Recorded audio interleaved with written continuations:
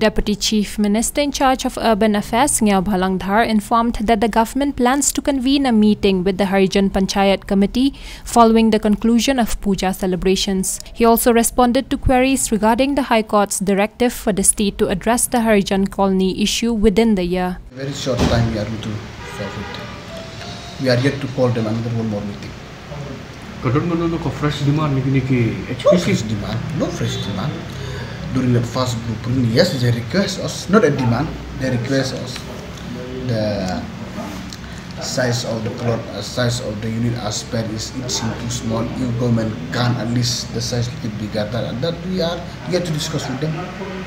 We have also seen, according to recent news, that the Honorable High Court has said that they want this issue resolved by the. That's why we will call them another meeting and we will try to resolve it. When will the government call? Maybe I think after Puja, because now before Puja all the officers are busy, maybe most of them are busy with their Puja. But definitely I will call them after Puja. We will try to solve it at the earliest possible.